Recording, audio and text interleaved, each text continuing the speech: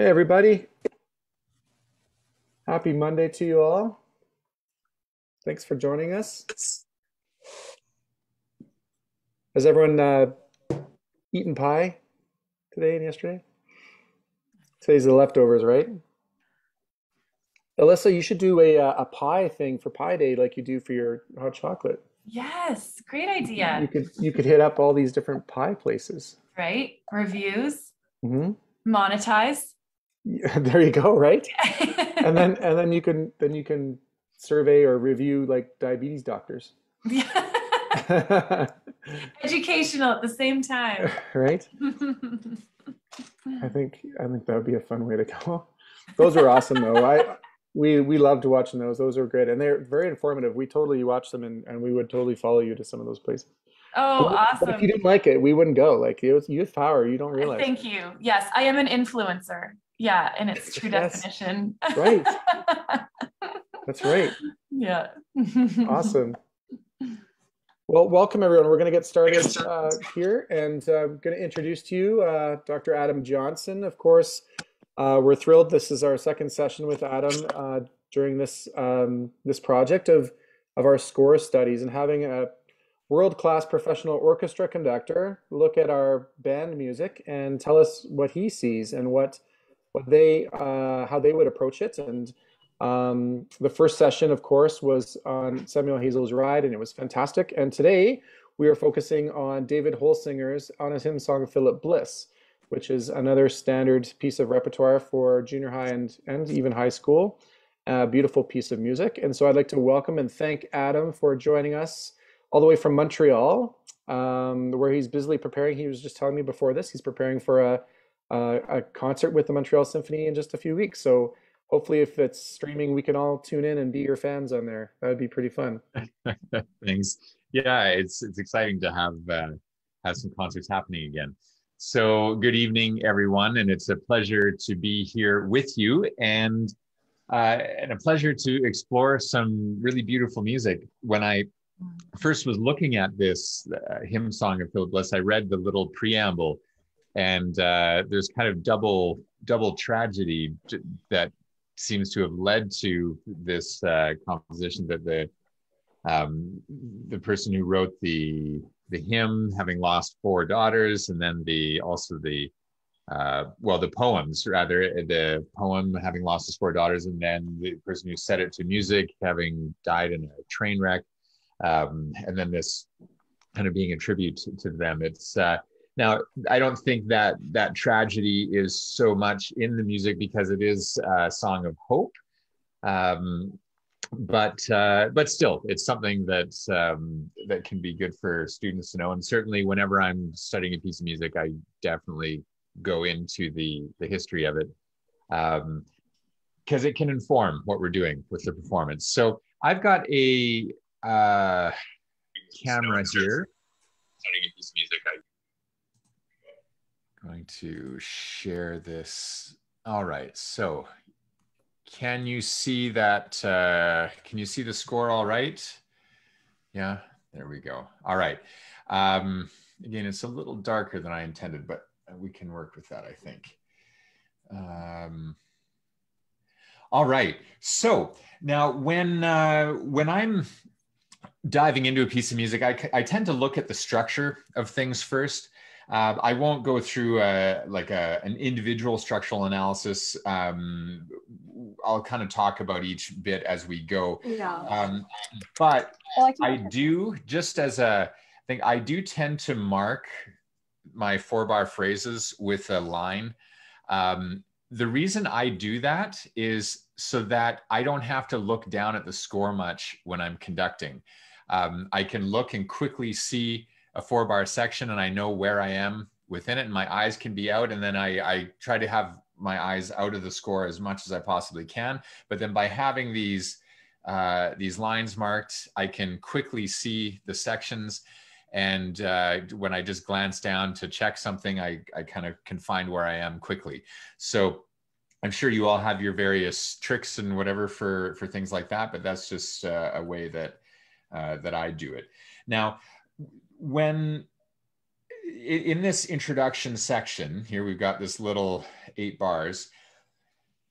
I then was looking for, well, what are our pairings? Because I'm going to need to know who I've got to be tuning, right, with our unison instruments. And so another way I've marked this here is just I've marked, well, we've got the alto sax, we've got our first clarinet, and I just kind of did a little line there, and then we've got these three instruments here, with the second and third clarinet, well, three groups, and the second alto sax.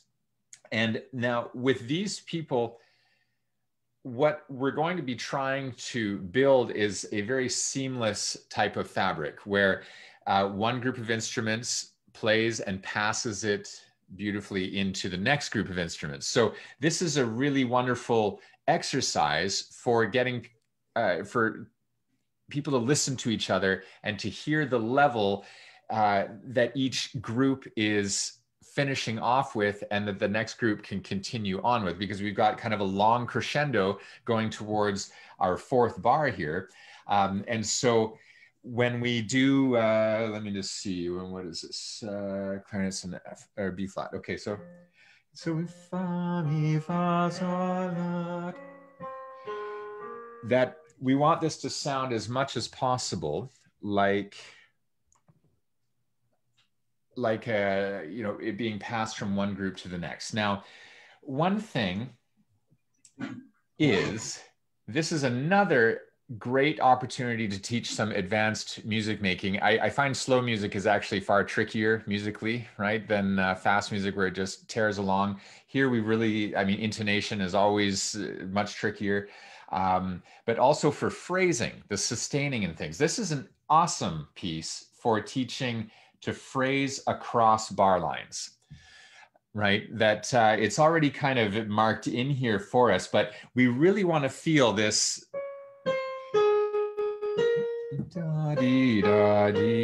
to be leading us across bar lines, and that the first clarinets and the alto saxophones are kind of driving the music forward into the next bar. So we've got this beautiful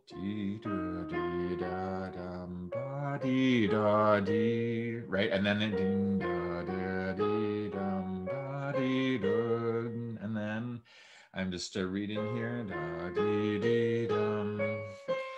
and then when we get down to, we have to continue the crescendo all the way to this downbeat of our fourth bar. Okay, so one thing that often happens with students, and it can happen at the professional level too, is that you see the start of a dynamic change, like a decrescendo in this case, and people start to anticipate it before you arrive at the downbeat, right? Whereas it's just telling us from here, we're going to start going down, but but really we want to make sure that we've continued the crescendo into this downbeat, because there's this really beautiful dissonance here with the B flat and the A flat. So for that appoggiatura here, to really take effect, well, we want to make sure that we haven't started the diminuendo too soon, because it'll kind of take away some of the musical tension there. And I would also suggest that if you really want to take the musicianship to another level, to still be really expressive on this first quarter note. You could even put a tenuto mark over it, something like this, so that it sings, so that we really have la, sol, fa, mi.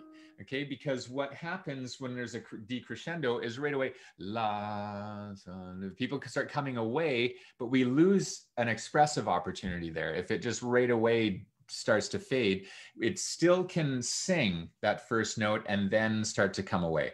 Now, one of the things that is, there's an opportunity here to relax the tempo a little bit as it comes down. And I listened to 2 recordings of this today, and both of them take a fair amount of time coming down, which, you know, is like a, you know, a musical thing to do, to feel the relax relaxation. I wouldn't exaggerate it too much, though. It's just an opportunity to relax, but not a writ, right? The composer didn't write an outright writ there. It is a structural point. But so just to relax a little bit on the third and fourth beat. And what's a nice chance here for our percussionist is to learn how to just listen and be able to place this little ding of the triangle with a fourth beat that's going to be slightly relaxed. It's going to be just slightly later than where it would normally arrive. So if the triangle player is counting along, well, he's going to have to listen to and place right with where would the right moment be in order to place with the rest of the ensemble. So then, of course, as the conductor going through this is something where I think the way I would conduct this is a lot of horizontal motion in order to encourage movement in the air and movement in the phrasing, and to encourage some, now it's legato as well, of course, but to encourage some forward motion. If we're going to relax a little bit at the end of these 4 bars, well, it would be good to move it forward a little bit as well in order to arrive at this point. So I would think of it as kind of like a, and then show them to move across the bar line, and then across the bar line, encourage the motion.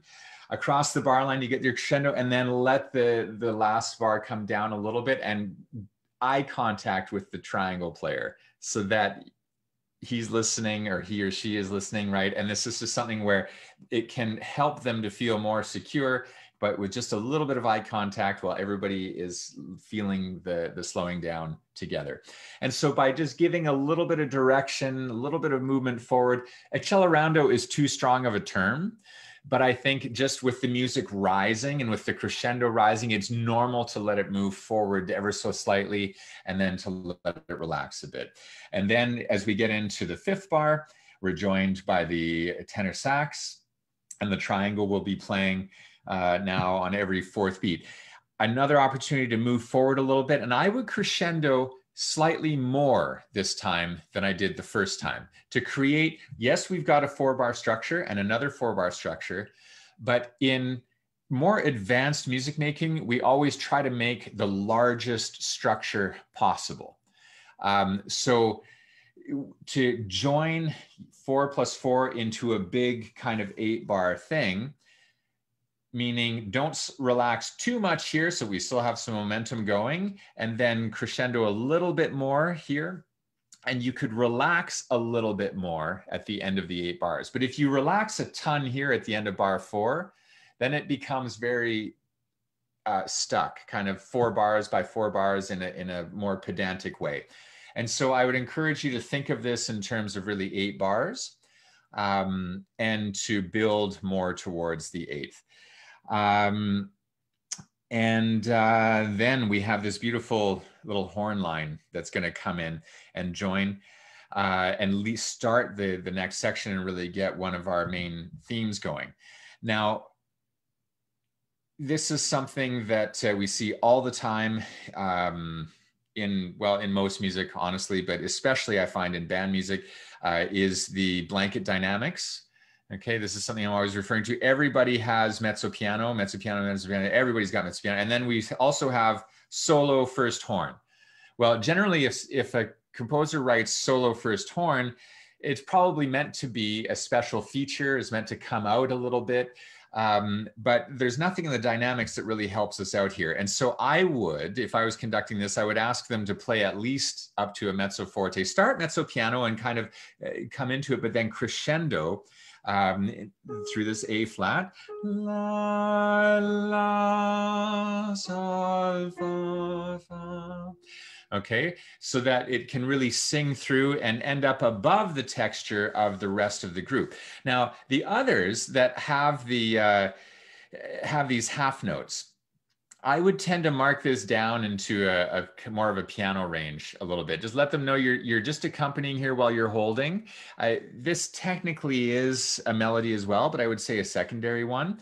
And just something I always say, big fish eat little fish, that these long, bigger notes while those are being sustained, it can make it harder to hear what's going on in the eighth notes and make it harder for our horn to really be able to sing above. Okay, so this is something that I would just make sure that accompaniment is accompaniment, or these secondary lines are secondary, and we can really hear the horn. Now, we don't want to ask them to play so quietly that like their sound quality be affected or that it doesn't sing, but it's still, when it's just one dynamic through, it does not mean that all instruments play equally. And of course, I know all of our ensembles have different numbers of instruments and whatever. So, but say in an ideal world where it was a balanced instrumentation, a blanket dynamic is just a character rather than a decibel level. And so we want to make sure that each of the layers, we make a decision as to what we want to have come through. And then bring your students' attention to those different layers as well, so that they can hear and adjust, according to which layer they fit in. Now, something that I would do for this beautiful horn solo. So, like I said, I would kind of put a crescendo to get us across the bar line, and it makes for a nice lead in. La, la, and then the melody kind of goes down. Sol, fa, fa. But I wouldn't let the line drop too soon as the melody goes down, to really encourage the player to sing and sustain and to project across these quarter notes that go down. Now, when we get to the next bar, here, I think it could fade away a little bit because it's kind of our first gesture. La, la, sol, fa, fa. It's natural here to breathe, right? And then we can start the next bit of our phrase. Mi, fa, sol, si, la, sol, fa. Right? And so here I would encourage them to really put shape, put a kind of a curve into this, so that we've got, what note is that? That's a mi. So mi, fa, sol. I would really think crescendo through this. Mi, fa, sol. And that giving that direction helps us to get over the top of this melody, over the top of that little third, or that third jump that goes up to the B flats. So we have mi, fa, sol, si, la, sol, fa.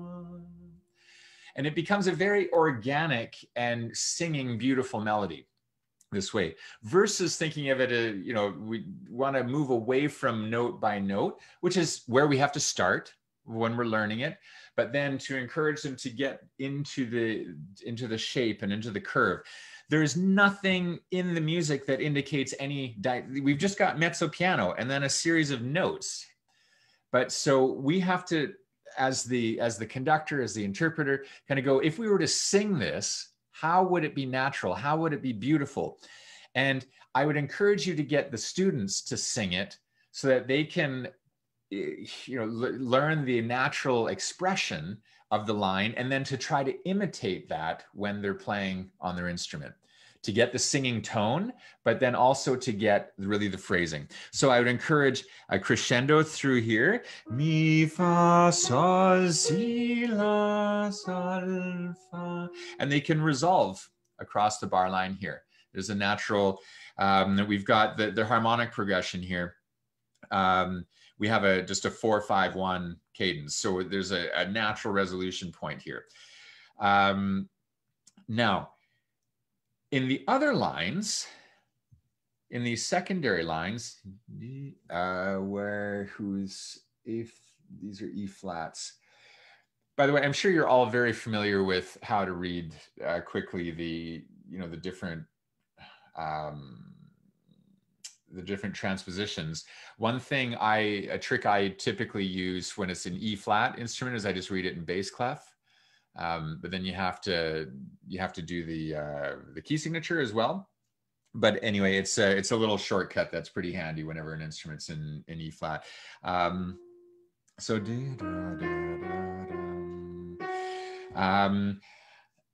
Yeah, we should talk about, actually, I was about to talk about the phrasing of this, and I realized I missed the opportunity back here at the beginning. Since this material will come back lots of times, it's worth it to spend lots of time here, and then we won't have to do it at the end. But one thing with this, the phrasing of these eighths. Now, there's a couple of ways that you could think about this. The composer has written a long, steady crescendo that goes to our fourth, okay, bar, as we said. Now, you could take this very literally and see this as a continuous build that happens across every eighth note subdivision of the bars as it goes. So you'd have fa, mi, fa, sol, fa, da, di, da, and then la, fa, da, di, da, all the way to the la, sol, fa, mi. So what that kind of does is it makes for just a steady build, but it also flattens it out in a way in that we can't feel when we go from fa, mi, fa. What's the difference of tension in a mi versus the fa? If we've set this up as we're in D flat major, okay, so this is our third. The E flat, the second degree, naturally has more tension than the third does, right? So to me, there's something that's naturally, there's a bit of that tension there is a bit expressive. And I wouldn't want to flatten that out too much. I would want to, personally, I would want to feel that. So that means to me that the E flat and the G flat are a little bit more expressive than the F.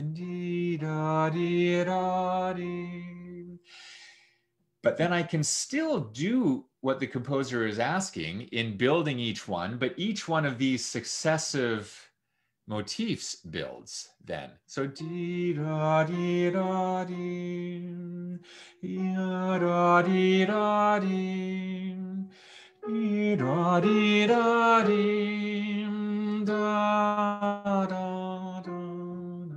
so you can be expressive within each one and still have the crescendo.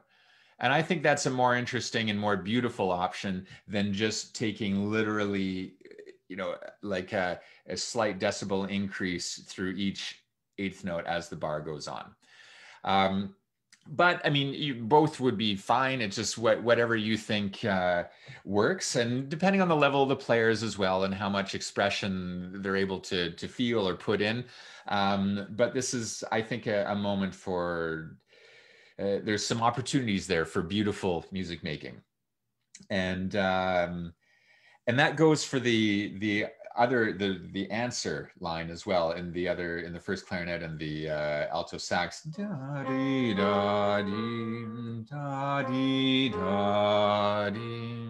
There's more tension on the A flat than there is on the B flat.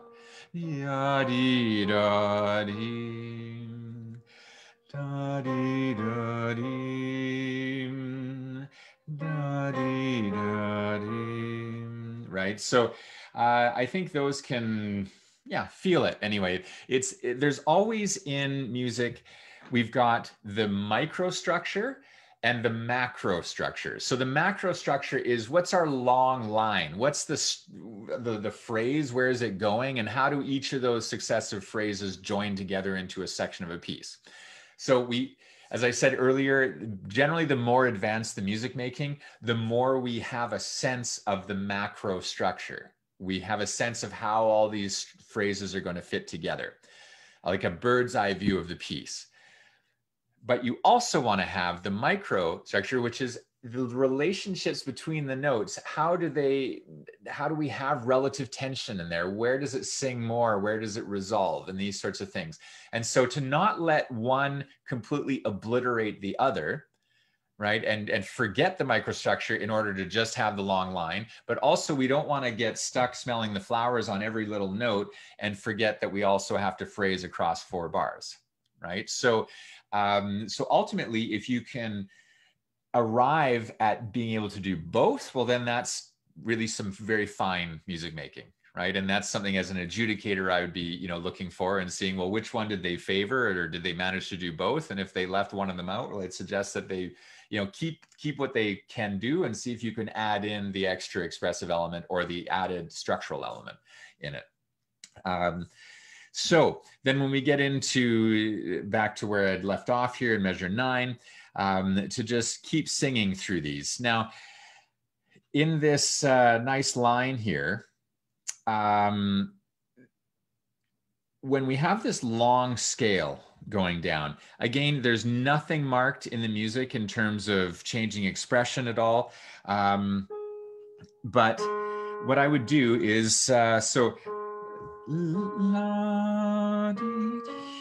when we have this long scale going down, fa, mi, re, do, si, la, di, da, di. I would suggest almost like a crescendo towards the second beat of this, okay? I don't literally mark it as a crescendo because it's a bit of a crude way to think of it. I think of it as a curve where we feel as we're going around the corner of this line, we kind of feel like in a car when you're going around a corner, you feel the forces push the line around the second beat. And generally that would be here. But if you wanted to mark it with crescendo and decrescendo, it would be a little bit like this, so that we'd have fa, mi, re, do, si, la, sol, fa, la. And just again, another way to just put a little bit of expression, a little bit of natural shape, that if we were to sing, we wouldn't do each note successively and in a rigid way. We'd ya, da, dee, da, dee, da, dee, da. But the problem with putting a crescendo in there is that it can become a bit exaggerated. So it's just more of an expressive thing rather than, the composer didn't write crescendo, decrescendo, and he could have. But it's just a matter of how to feel this long descending line so that it has a nice shape to it. All while being underneath the horn, which is a tricky thing because you've got a whole clarinet section and plus the saxes, and you've just got this single horn here. Then also in the bass line, I mentioned earlier that we've got a 5-1 cadence here. So we've got our A flat, which is resolving onto the D flat. Well, I think with this bass line, so we got D, E, F, B, A, G, A, D. We want to naturally feel 5-1. Okay, to let that resolve a little bit. And so I would definitely be asking players to, who have this thing, to make sure that we do a little bit of relaxing here, a little bit of a diminuendo going down in order to feel the harmonic resolution there, okay? And then the music from here is going to take off again. And we add our flutes in, of course, where they now have a beautiful opportunity to sing. What was there? I think it was fa. Let me just check. Or F. Sorry, I'm so used to working in French now. When I'm saying fa, is it okay instead of F? Whatever. Okay. It's also easier to sing than singing just a letter name. But still, with students, it can be super useful to sing the note names, just to help drill in the actual awareness of what the notes are. And so then they've got that, and then it's a separate thing from figuring out what the fingerings are. But if you can get the musical line in there and know what's the target, what are we aiming for, well, then everything else is to go towards that point. You sort of set where's the end point there, which is always imitating the human voice anyway. And I know getting teens to sing can probably be a challenge at the beginning if they're not used to it. Anyway, it's something that can be worked on and become very natural. So,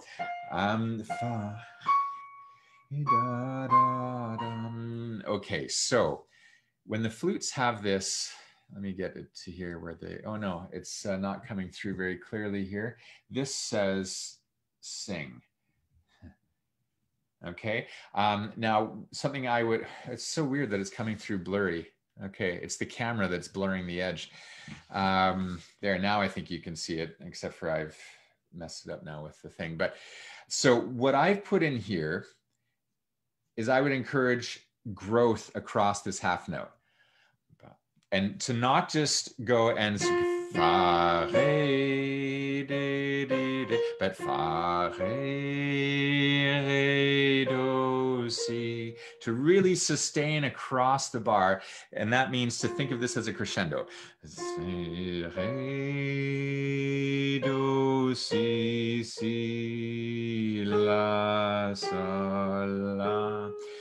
Now, I've marked a little tenuto over this sol because if we are in, what are we going to be resolving onto here? We have a 6/4. Oh, interesting. I'm just looking at the harmony. We've got a D chord, but it's over an A flat in the bass. But this we're heading towards an A flat chord. We've got E flat going to A flat. This is kind of a leading tone, more tension versus the A flat here. Also, when we've got a long crescendo starting, I always look for an opportunity. Whenever I see a crescendo starting, look for an opportunity to start less. Find a way to start quieter because it will allow more room for the crescendo to grow. This is another place where we tend to anticipate. We see the start of a crescendo, so we start louder. But it means that there isn't as much room for the crescendo.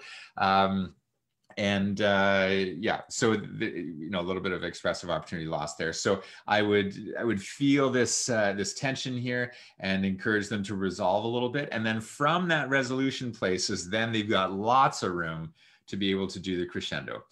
Now, this is a very beautiful little thing here that the clarinets have. They were in B flat, if I remember right. Yeah. So da da dee. I would, again, with the curve here, I would encourage a shape in these three notes going across da da dee, and I put the line here to say towards the second, towards the middle. You can think of it as a tenuto also perhaps, but dee da dee, just more expressive to sing towards the middle of the three groups. Da da dee dee. Okay, so whenever there's successive notes, I'm always looking for how do I shape them, because it's never like a MIDI file where dee dee dee, right? It's always going to be going somewhere, crescendo, diminuendo, whatever. But within that growth, there's kind of, I just like to think of it naturally as a curve. Dee da dee. Oh, I guess it's faster. This would be, I'm not doing the rhythm right, sorry, but so it'd be da da dee, and then da da dee dee. And then another little thing I've marked in here for the alto saxes, they've had this melody going along, and they will also have the leading tone along with the flutes. And so I would just encourage them to crescendo a little bit down into this leading tone and to resolve away again, so that we have this nice harmonic resolution here, which is going to be, sort of a resolution that is going to be heading towards this build up here. Now, normally I've been talking about when we have a dominant and tonic relationship of 5-1, A flat going into D flat, you would have a resolution, except in this case, we're really going into a new section where the composer is asking for the music to build and to arrive at a new dynamic level. So this is a place where I would really just continue the crescendo through and arrive in the new dynamic place. Now, the horns and trombones are starting a new melody here. So I would encourage a big breath in here and a lot of crescendo expression across our bar line to really make sure that this is an upbeat that leads us into what's happening next, and to not get stuck on this downbeat, but to rather keep singing through. So this is la, re, do, si, si. When we have a repeated note here, re, keep going through the half note, re, do, si, get all the way across the bar line, and then we can resolve a bit on the third quarter and then reshape from the fourth beat. Si, mi, re, do. And then we've got another opportunity to breathe. Si, do, re, mi, fa. There's a resolution here again. And there's a crescendo. Well, I typically look, as I said, for an opportunity to start a little bit less, so I've got more room to do the crescendo from there. Not in a systematic, predictable way, but just saying, okay, if there's a crescendo, how can we make sure that I've got room to do the growth there? But it just so happens we've got this beautiful A flat to D flat cadence that's very obvious here, 5-1. And so it's nice to resolve as we get to the end of this section. Okay, but so just another opportunity here for another section to learn some excellent shaping, phrasing. Keep going across the bar lines and sustain the line as long as possible. And in the score, when there was nothing marked here, it was just a half note and then 2 quarter notes all in a row. But that's not how we would sing. It doesn't tell us how to sing it. And I find it's a shame that in these scores, there isn't a little bit more, there aren't more indications to teach the musicianship. So I would add them in. And just to show like we can have the tension here, resolve, and then this 4th beat is actually leading us across the bar line there. So we have, I'll sing it once more. La, re, do, si, si, si, mi, re, do, si, do, re. And then you see, do you feel how that really joins the line and makes it expressive? Versus da, dee, dee, dee, dee, dee, dee, dee, dee, dee, dee, right? That just, and that's what's written. You wouldn't be doing anything wrong according to what's written on the score, but the printed music is awful in terms of telling us what the actual music is about. Like it's just not there. It's like, if you have a movie script and you give it to an actor, you're giving them words, right, that they're going to read. But then if they just like stood there and read the words with none of the meaning or emotion behind it, well, they wouldn't be acting. They would just be reading the words, right? And it's a bit the same. We're given notes, but the notes aren't the music. They're just the sounds. They tell us when and what to play, but none of the actual music, the expression is really in it. So this is what we spend a lot of time on in interpretation. Say at the top levels with great orchestras, like they can sight read anything. And if anyone does make a mistake in the first run through, by the time you've gone through it a second time, it's all there. They know how to play together. In most cases, they've done the pieces hundreds of times, or they've got traditions dating back decades or more. So, they can play the music, but why we still have 5 rehearsals sometimes before concerts when it's a big main series thing. And it's this sort of thing of like, well, how do we, what does it mean, the notes, right? And what are the colors? What are the textures? How do you balance things? Because all of that isn't there in the notes, right? And so that's really where the work happens in making sure that each level of the textures in here, so now this will be an easier section in a way for balance because we've got so many unison things, but you're going to have to go through and make sure that the intonation between each of these groups is okay and that they all agree on where these notes fit. I think I said this last time with the ride session. In adjudicating, and I'm sure you've all noticed this as well, but in adjudicating festivals and hearing tons of bands, it can be really impressive, the level in a fast piece, and then they've got their token slow piece. And then you see, oops, a lot of work to do on tone and on intonation and on listening and on phrasing. So these are really important things to be working on. Now, okay, we've got this next section here. Is that, I don't have the comments up or anything, but does that give you a pretty good sense of the first part of the piece?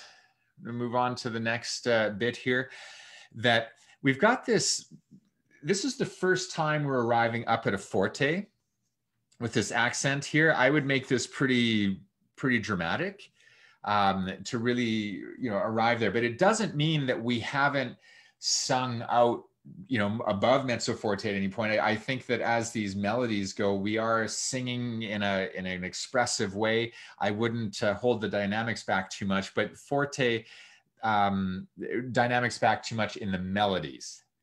In the accompaniment, yes, restrain them, but in the melodies, let people sing out. But then this is the first time the composer really marks this. Well, we need to make sure that structurally this is kind of a high point. We've got this big moment of arrival, and then the tempo is going to slow down, and we want to make sure we have this contrast then with the pianos. Okay. So by really heading up here, and then a fast enough diminuendo that this piano is going to come through clearly. Because if we play loudly, but then don't diminuendo quick enough, well, we might lose this entrance here of this little motif. Okay, so just something to, when you're going through your score, you go, okay, I mark this thing like fast enough dim. It's just through experience. I know, like, well, this could happen if they don't diminuendo fast enough. This might get covered. It might be totally fine, and I don't have to say anything or indicate anything, and that's great. But it's just a matter of when you're live in the situation, seeing what's going to happen. Okay, and then in terms of actual, in this first section, again, for the conducting part of it, I think it generally the challenge is to be able to structure in your gestures the way the music is structured, so that you're able to show the first bar is leading through to the next bar, which is then leading through to the next bar, and make sure that that your gesture is going to indicate to them that we're going through to the fourth bar and a 4-bar phrase, right? And so that you, through size, through speed, or just by having the left hand sustain things and to show that we're going to a point that's later than, where they currently are, where the musicians currently are, to get them thinking in terms of a line and thinking in terms of a destination, and not to be thinking note by note at just where we are right at this moment. Okay, so that for the technical side, the conducting side, is, I think, kind of the main, one of the main things you want to be thinking about. Each of these musical things that I've talked about, well, then I would think about a way to show it physically. So if I'm going to ask a player, for example, here to do a bit of a crescendo, do extra crescendo, I'm going to make sure I've got a ton of eye contact. I'm going to be encouraging now we will probably have to talk about it, but I'm going to show as much as I can physically, and to show that we need to get all the way across the bar line to get over here, and that we can resolve. Well, all of that, you just find a way to show where the resolution happens, to show the breath here if they're going to breathe, but to make sure that you phrase from here would mean that you're going to breathe on that third, and then the fourth beat is going to lead us across the bar line. Now, in legato things, we want to be going horizontal. Size, all of these things, considering it's tempting to get too big too soon. Generally the smaller we are, the clearer we are. And if we want things to move forward in tempo, for example, it can be tempting to move faster and bigger, but that actually, can occupy more space, which gives players kind of more time to play, which actually, can be counterproductive to trying to move forward. So it's something that I read how the ensemble is reacting. And if I'm trying to show energy and I'm giving more and I'm moving more, but it's actually not helping things move forward, well, then I'll make a mental note to actually move a little bit slower. When there's less room between the beats, musicians tend to, I need to move forward because I don't have as much time and not as much space in between the beats. So then if I don't have the space, I still have to find a way to show the energy, okay, while staying small. And that can be done, you know, a variety of ways. It can be with eye contact, with your breath, with your general body language, and through showing the line. Okay, I know it's weird to be speaking in an abstract sense about this, but with everyone here being conductors, I hope that's helpful nonetheless. Okay, continuing on with the music side of things. This is another opportunity here for, we do now finally have some, you know, little phrasing indication here. I've marked in a little bit of a resolution, a little bit of a diminuendo, and to sing through the third here. It just makes it more beautiful. This is D flat and the Barry is in B flat, so they're both D flats. Okay, so Re, Fa, Mi, Sol, Fa. So the fact that we're going up a third, da, dee, dum, I would sing up D and let it resolve down to the E flat. I didn't notice this when I was first studying it. Generally, when we've linked two notes with a slur, we wouldn't be connecting, right? We teach our students to kind of lift after the end of a slur. I don't find that particularly musical here. Da, dee, da. To break between the fa and the mi, I don't really see that as being a good idea. Again, technically it'd be what's written. I don't know why he didn't just phrase it like this across, but that's how I would do it, is dee, da, dee. And then we have the bum, bum, bum. And then da, dee, dum. And then dee, da, dee.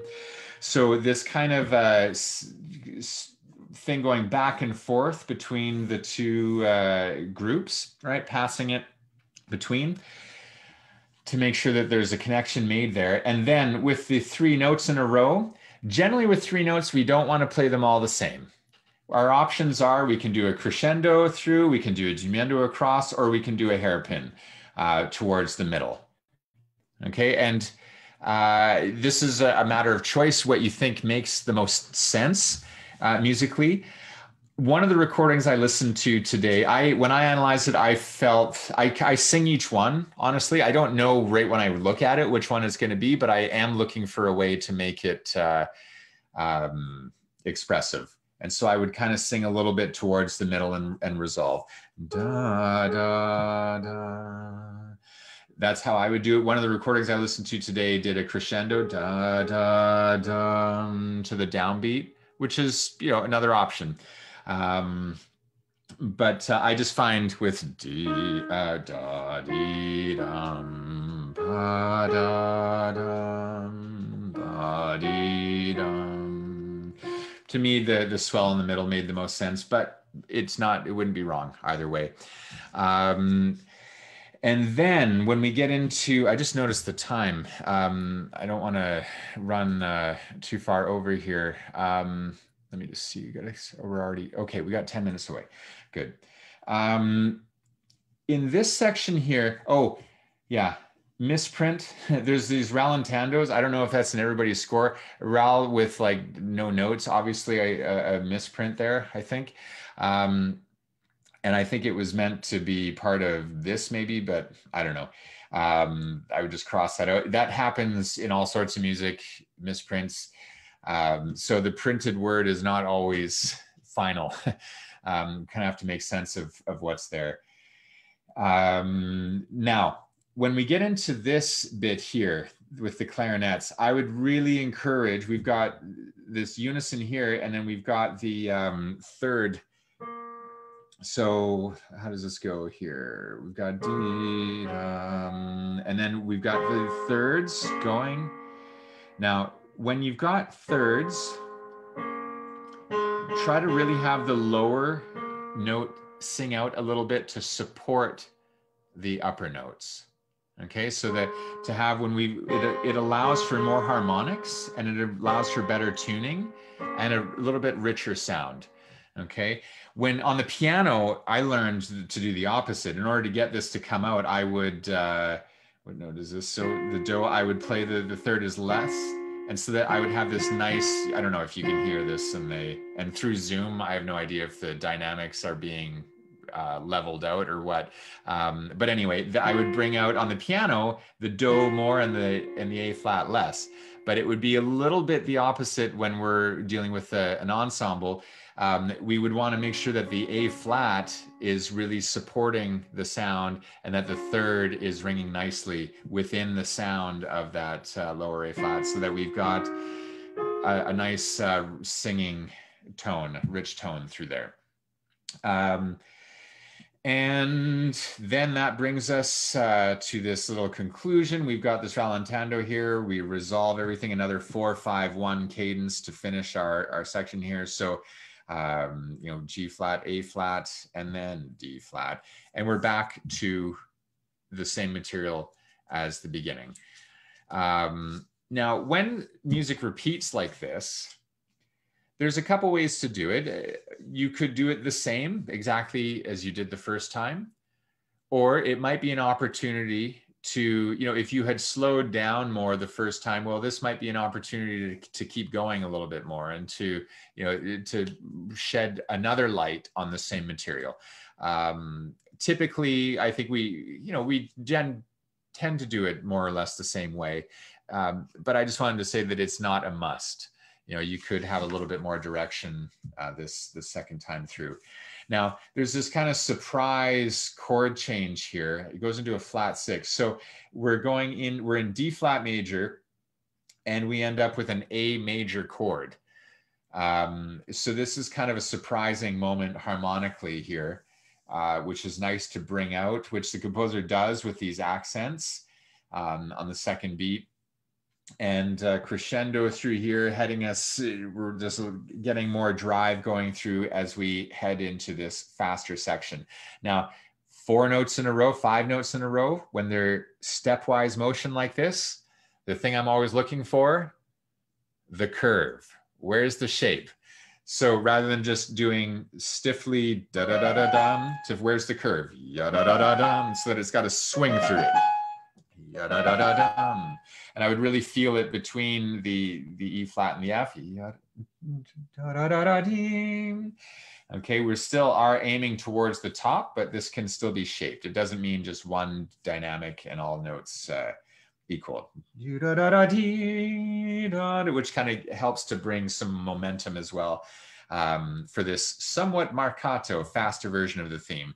So the somewhat marcato, it's a bit more tongued. It is intentionally a bit more emphasized, a bit more note by note, which is okay if we've done a great job of making the other iterations of the theme more legato and longer line. Some really kind of interesting, funky harmonies through here. I took the time to kind of go through, and I was like, well, what are they actually? Because there's some interesting clashes in here. Like we've got an E flat chord. This here at the start of this, we're on a D flat, but it's an E flat chord. So it's the 7th that's on the bottom. And we've also got an F in here. Where is it here? Yeah. Where is the F? With the 9th, an E flat 9-7 chord. Anyway. When I looked at this earlier, it made sense. Let me just see if I can find it. We've got our G flat Bs. Actually, while I'm doing this, it's a great opportunity to talk about when I'm tuning something. The order I always go in is to find what is the root of the chord, not necessarily the bottom note, but what would be the, you know, in a D flat chord, to get all the D flats going, and then to find the 5th and get the 5th tuned. So we've got the D flat tuned and the 5th tuned, and get that open 5th in tune now with everybody. And then you add the 3rd into the middle afterwards. Once you've got the open 5th locked in, then find the 3rd and just kind of place it in. Typically the 3rd can be played a little bit less less loudly. If you have a sustained chord, for example, at the end of a piece, which we will hear, and I could talk about it then, I suppose, but generally the third is the color, and we can just have it be a little bit softer, and it will balance nicely into the root and the fifth that are within the chord. And that's something that we're doing all the time at the professional level as well, because intonation is not an absolute. Different players will feel things higher or lower. And so one of the challenges in an orchestra rehearsal, also different instruments have tendencies, as you know, but one of the things is to get everyone to agree on, what pitch are we using, even at the professional level. So that's something that we definitely do spend time on. And actually, I had coffee with Charles Dutoit a few months ago, and Dutoit was the conductor that really put the Montreal Symphony on the international map and did like 90 recordings with them, and so many of them are still reference recordings today, 25, 30 years later, and really extraordinary musician. And something that he was known for was fixing intonation by fixing balance. And so I asked him about this, and he said, well, when players can hear themselves within the chord, then it's much easier to tune. And so by having, when I mentioned earlier, the third being a little bit less, that's something that if the third is blaring out there, everybody could be playing in tune, but it kind of throws the harmonics out of whack. And so out of whack. So I just putting that out there as a thought that sometimes just by working on the balance of a chord and making sure that you have the right levels of the root and the fifth, and then just adding a bit of the third in, you can end up fixing the intonation without even having to raise or lower. Now, I know in the earlier levels, it's a lot of control and just getting people to be able to tune and to listen. So it may not apply, but I'm just putting that out there as a thought. And then as we get into kind of the more dramatic aspect of this piece, this faster middle section, again, 4 notes in a row, 5 notes in a row. I'm always looking for the curve, and generally the forces of the curve are towards the second note. Yada-da-da-dim, yada-da-da-dim, dee-dee-dee-dee-dim.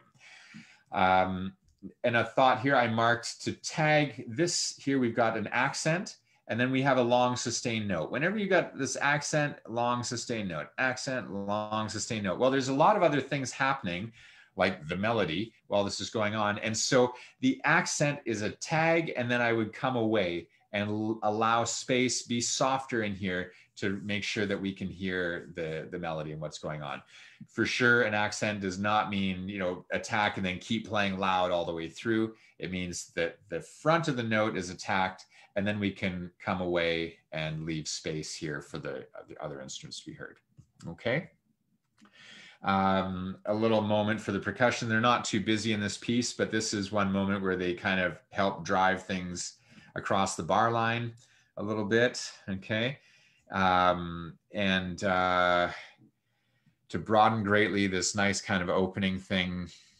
Now, the composer writes in a forte, mezzo forte here, kind of he does a little bit of what I was encouraging earlier, come away in order to leave more room for the crescendo. But in this case, it's a particular effect, go towards the downbeat and then come away. It's fairly obvious. I don't need to go into that. This is the same material as what we've already seen. Coming into the end here, great rallentando. Well, one of the dangers in rallentandos is slowing down too soon and ending up with kind of no momentum left in order to naturally get to the end of the bar. So again, it says great rallentando. Well, yes, that means we're going to slow down a lot, but I wouldn't slow down too much in the first 2 beats. I would start to subdivide when I'm conducting this. I would right away start to show the subdivision so that then we've got more room to start calculating. Everybody can feel, they know that it's in the subdivided. The way I mark that is with these dung, dung, dung, dun, dun, right? So I just, and when I mark this into a score, that's a visual thing for me. I know I'm going to be subdividing here. But I would definitely do most of the writ in the latter part of the bar. And one thing that is very beautiful here is this rising, what is this here? Rising seventh. While these instruments are kind of going a little bit more stepwise through here, we have the clarinets singing this nice big jump there. And so making sure that they can, that nice little touch is heard. Okay. And this gentle roll in the timpani. The timpani could do a bit of a swell. Here, just something that just gives us just a little brief moment of expression, something for them to kind of a touch of color there. And as I mentioned, on these moments of stasis, a final chord, a great place to really make sure that that each degree of the chord is individually tuned, but then to lock in the root and the fifth. Let me just see, is there even the fifth in this one?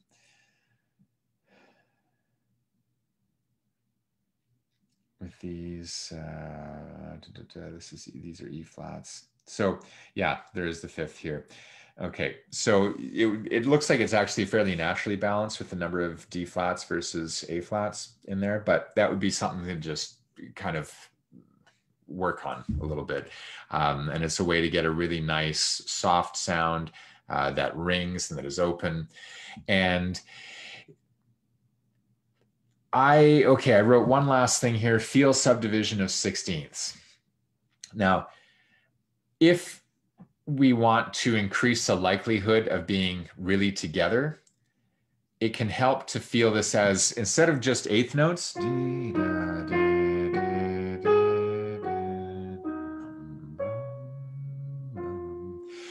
you can have the players practice this as repeating each one, da da da da da da da da da da da da da da d d d, because by doubling it up, you can feel a more gradual progression of the rallentando. And then when they go back to playing it the way it's written, but still imagining that there's the repeated note in there, the repeated sixteenths, then they will feel more naturally together how the music slows down. So d d d d d d d d d d d d d,